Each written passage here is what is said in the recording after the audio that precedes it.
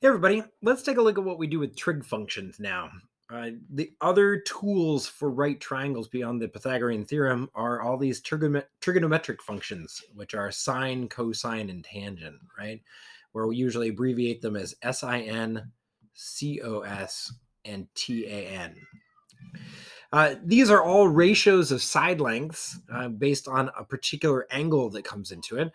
And so if I've got this picture down below, I've got this little person that's walking here, again starting off at this location down kind of in the lower left hand side, and they walk over 20 meters and then up some amount of meters in order to get to a location.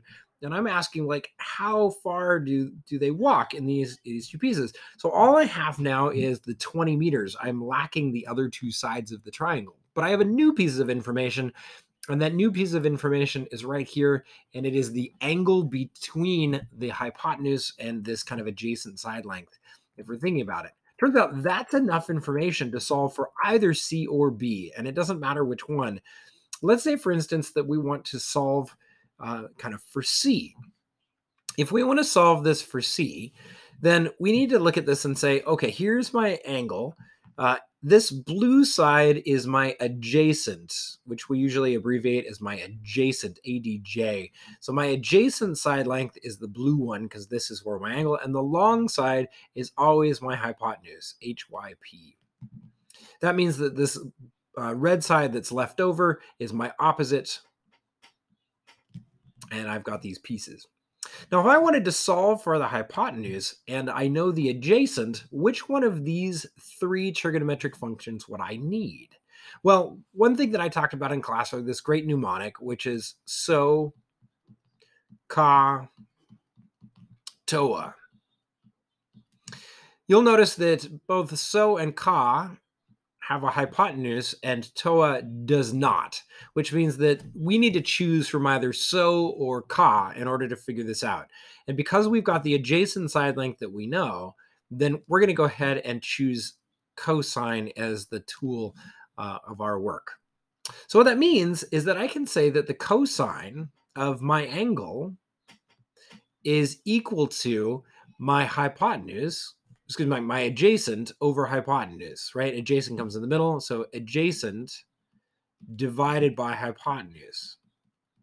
That's the way this whole thing puts together. This is the cosine of whatever that angle is, and that's 30 degrees, is equal to my adjacent over my hypotenuse. And this is great. So I can go ahead and solve for what I want. And if what I'm solving for is my hypotenuse, then I need to get my hypotenuse by itself. So I need to move that over to this side here, and I need to move the cosine over to the other side. And I can do that with a couple divisions. So I can divide by hypotenuse, excuse me, a multiplication and a division. So I need to multiply by hypotenuse and divide by cosine. And what I walk away with when I rearrange this algebraically is I say the hypotenuse is equal to the adjacent divided by the cosine of whatever angle I've got. And this is cool. So I've got a rearranged function where I can solve for hypotenuse, and all I need to do is take the adjacent side length and divide by the cosine of theta. I'm going to go ahead and say equals here and put in my pieces. So my adjacent is just 20 meters, and my cosine of my angle is the cosine of theta. Now, theta in this case is known in the problem, so we can put that in as 30 degrees. So I've got 20 meters divided by the cosine of 30. And on a calculator, this is pretty easy to do as long as your calculator can handle sine, cosine, and tangent. I got to make sure that I'm in degrees first, and I am on my calculator, which is great. So now I can just take 20, and I can divide it by the cosine of 30. So again, that's 20 divided by the cosine of 30. And what I walk away with, I'll see if I can get this to focus on it. Hello? Oh, there it is. So again, the 20 divided by the cosine of 30. And I walk away with this number that's 23.09. So I'm going to round that up. And I'm going to go ahead and say that this number in the end is nothing more then 23, then my units are going to be in meters. When you take the cosine of a number, you lose the degrees on it. It just becomes the number because it's a ratio.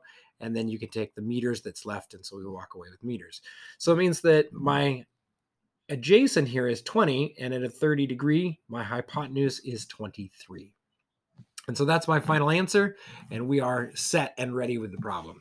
All right. Hopefully that was helpful to figure out the side length using sine, cosine, and tangent. All right. Take care, everybody. We'll see you in the next one.